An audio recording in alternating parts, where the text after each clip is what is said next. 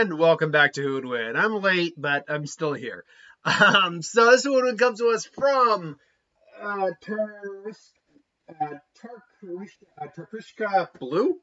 What's the question? Who won a fight, Taskmaster or Red Hood? Now, we know who Red Hood is. He's been pretty heavily featured in recent comic years. Obviously, Jason Todd was the third or the second. I can't remember if it was him, then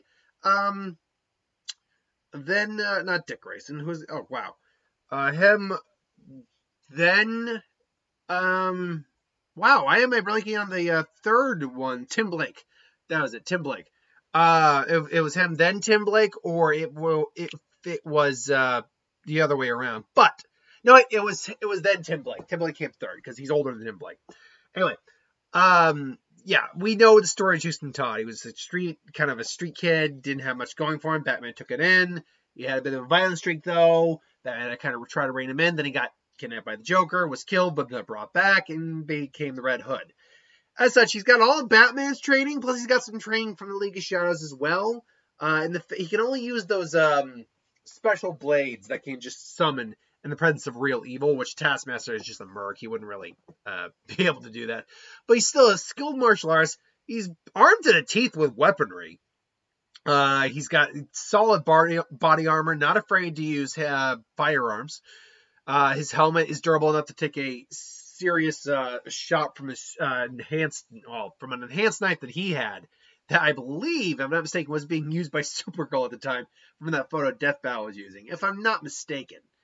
I could be dead wrong on the Supergirl part, but I know it withstood his own knife, which is in and of itself very very durable, more durable than a standard knife.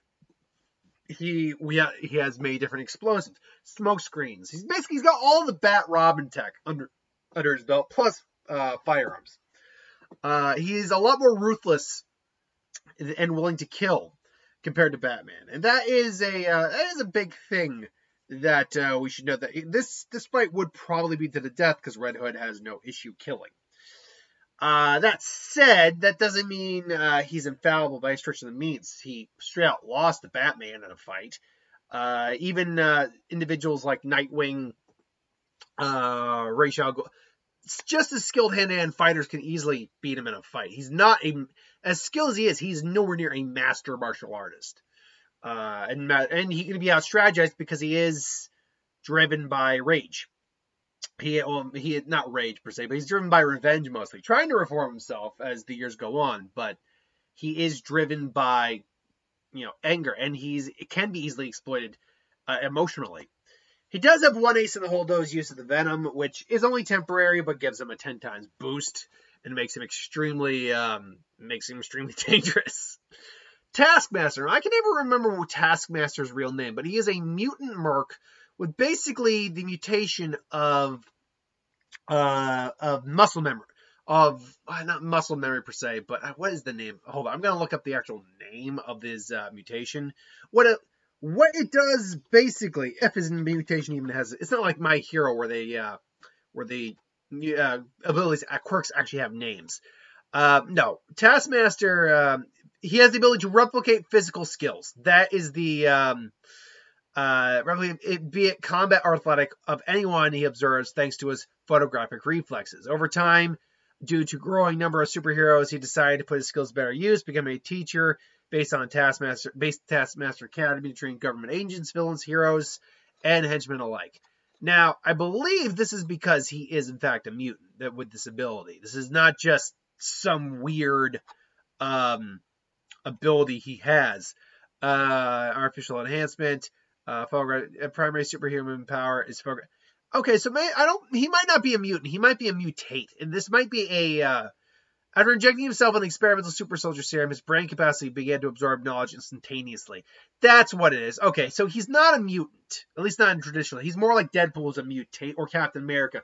Technically speaking, Captain America could be considered a mutate. Because a mutate is different than a mutant. A mutant is someone who's born with their abilities. A mutate would be like Deadpool. Mr. Sinister is actually a mutate. But Deadpool, Mr. Sinister, someone who started human and then gained the abilities later down on the road. By that definition, technically Cap's would mutate. But anyway, yeah, he has photographic reflexes. More or less, he's able to mentally record any movement he's ever seen.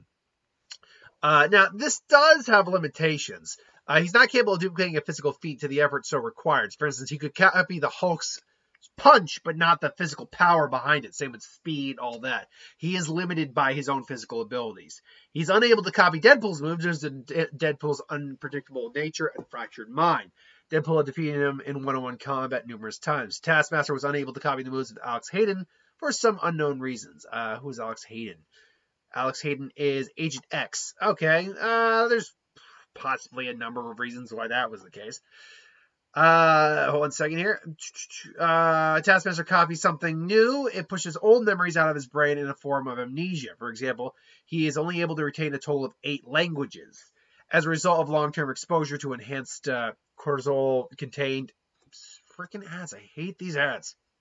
Cortisol contained in the modified super soldier serum, his hippocampus, the part of the brain responsible for networking memories and consolidating information for short and long periods, suffered severe damage, which resulted in Tony having difficulty recalling specific and explicit memories. For example, he can recognize a place or landscape from a photo or painting, but he cannot recall if he actually visited said place.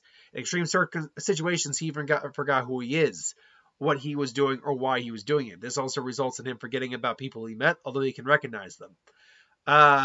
So, while it's a great ability, it is very cumbersome. If he could be very easily overwhelmed with so much information, that could theoretically make him completely brain dead. But he's still a master tactician because of this. He is a master marksman, martial artist, master assassin, master weapons user, having pretty much every type of weapon you can think of because he's seen so many different superheroes with different weapons, including a Captain America-based shield, a knife fighting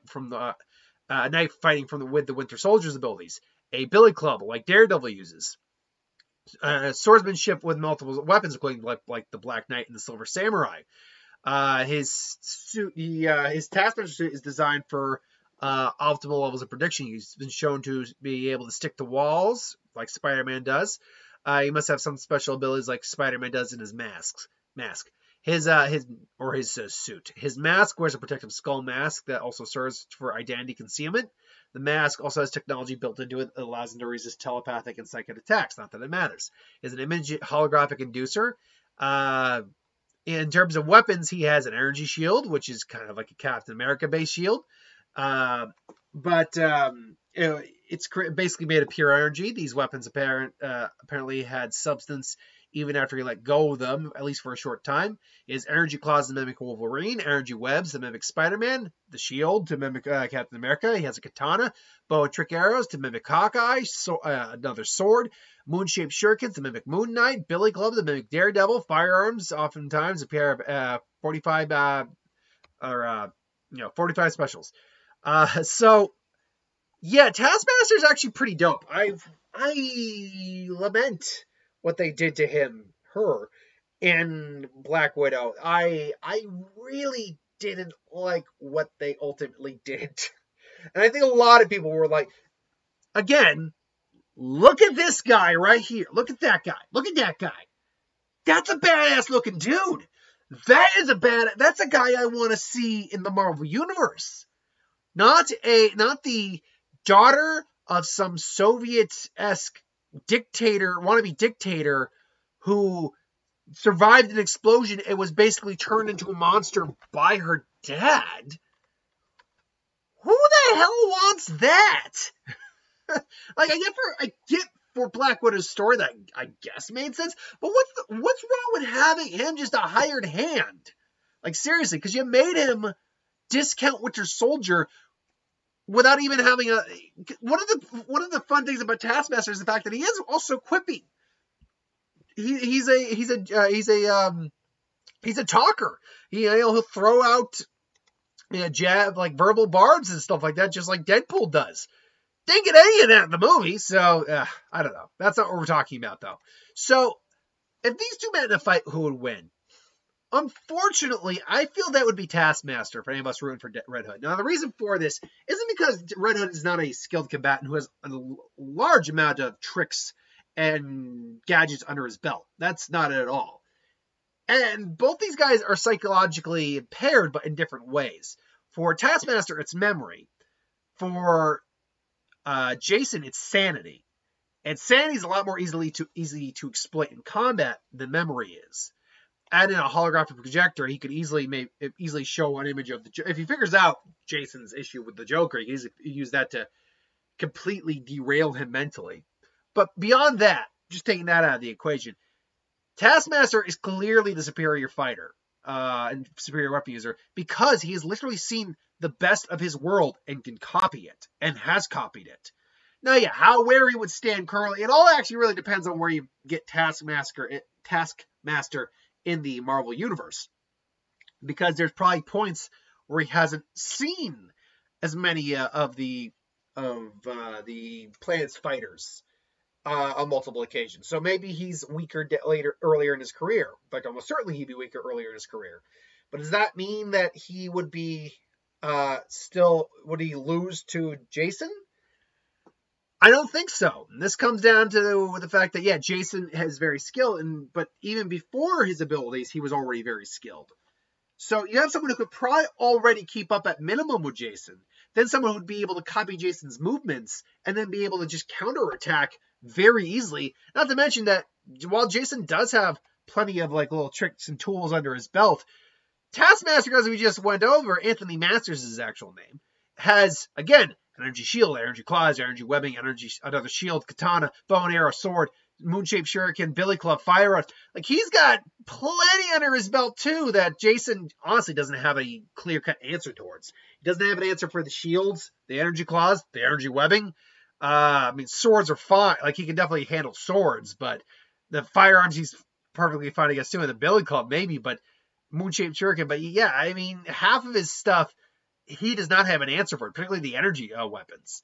So while Jason would certainly put up a solid fight, I think, he'd ultimately fall both psychologically and physically to Moon Knight. Moon Knight would be the superior to him. That is just my opinion, though. Who do you think would win this fight? Let me know in the comments below. But until then, thanks for watching. I hope you enjoyed. Like, comment, share, subscribe. I'll see you next time. I gotta do my what if.